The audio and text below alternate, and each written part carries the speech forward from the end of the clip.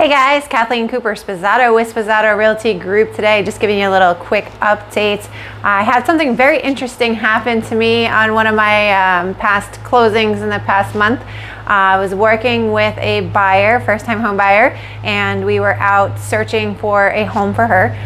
Love first-time home buyers. I love just helping them into something it's a big deal for them, right? So I was working with her and we got all pre-approved and she got everything ready to go. And so we had gone out and we found the property and put in an offer, conventional financing. We did a home inspection, which they actually allowed us to have because a lot of times right now people are having to waive their home inspections.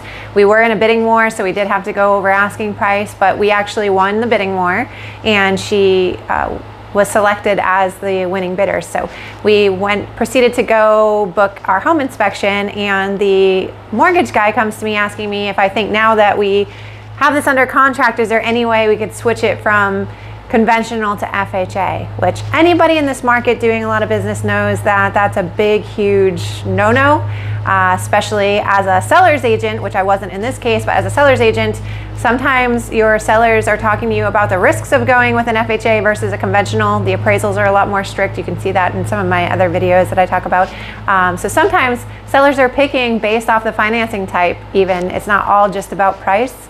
So it definitely has to do with terms. So switching after you've been in a bidding war, and they could have very well picked our offer based off of the fact that we were conventional and they wouldn't have many appraisal issues, or any probably, they're just not going to be happy. So I had told the guy that I wasn't sure because I did not look at the property with FHA eyes when we went through it, but that the home inspection I would go through with the inspector and talk to them about it and see what they thought and what I thought, and see if there was anything that could be a red flag for an FHA appraisal.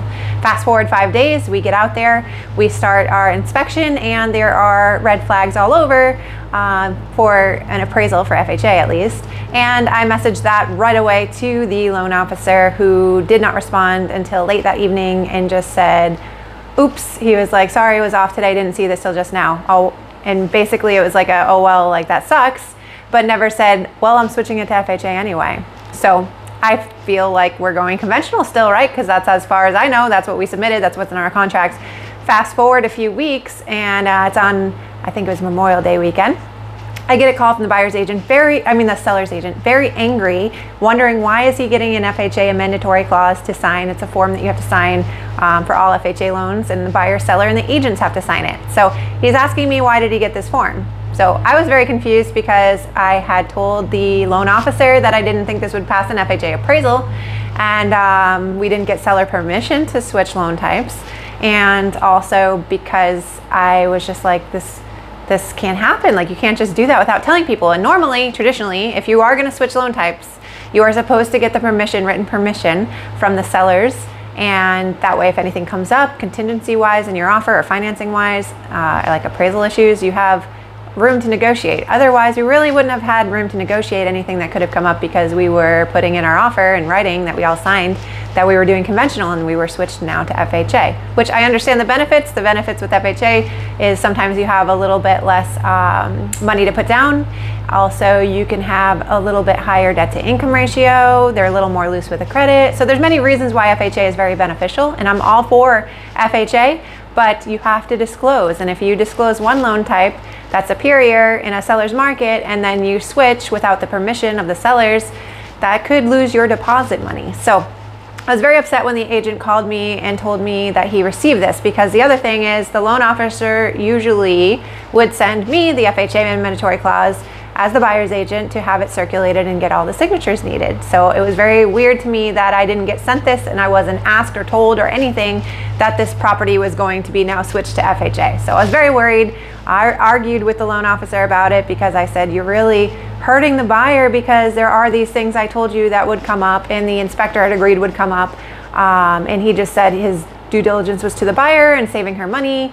But at the same time, I was like, well, you're not saving her money if she's paying for a home inspection and appraisal and risking losing the deposits, because now if this appraiser comes back and flags some peeling paint or anything else, missing railings and whatever else can come up with FHA appraisals from time to time, I don't know who, you go back and negotiate. Who is to say the seller doesn't say, no, you go conventional or you're out, and if you don't make the deadlines in your offer, you're out, and we're keeping your deposit because now you've tied the property up for this amount of time and said you were going to be doing this, but actually turned around and did something else. The buyer would never have known any of this. This is not any fault of hers.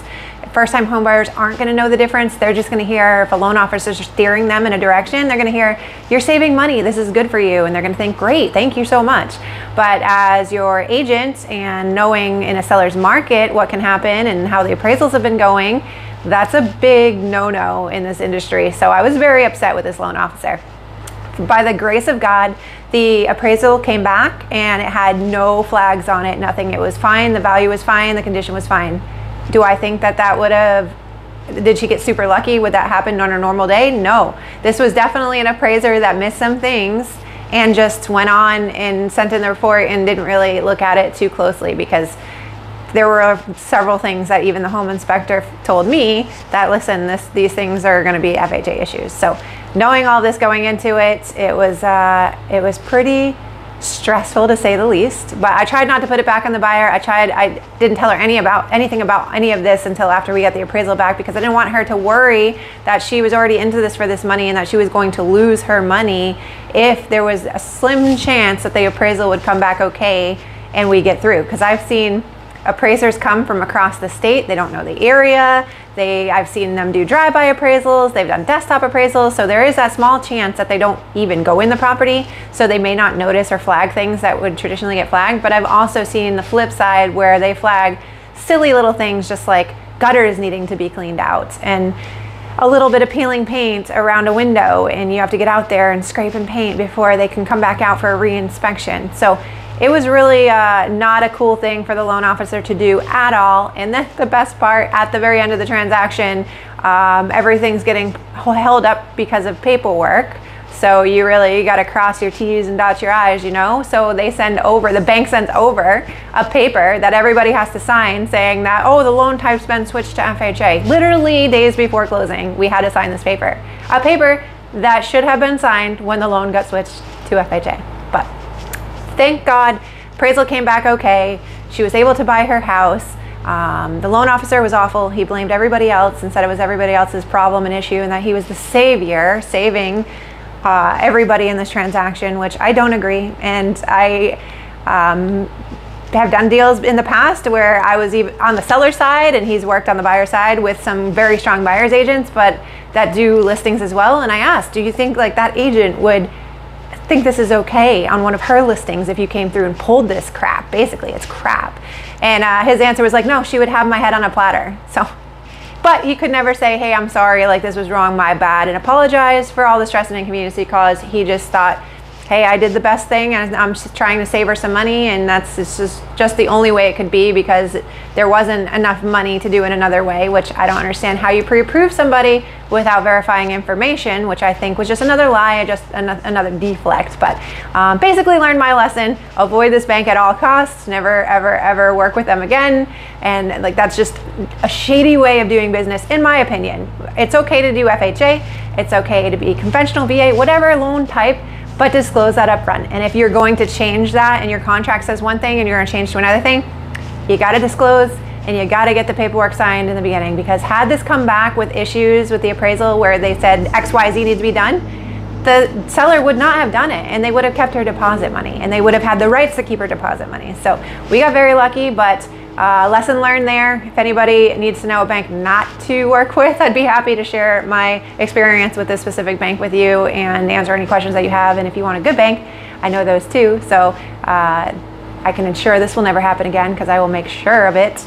But in the end, story is great. We got the house, we closed on the house, but I will never, ever, ever use this bank again, or that loan officer again, I should say. So thanks for watching. If you ever need any good recommendations, please don't hesitate to reach out, text, call, email, or check out our website, www.soldwithsposato.com, or my phone number, 508-444-2673, and I would be happy to answer any questions that you have. Have a great day.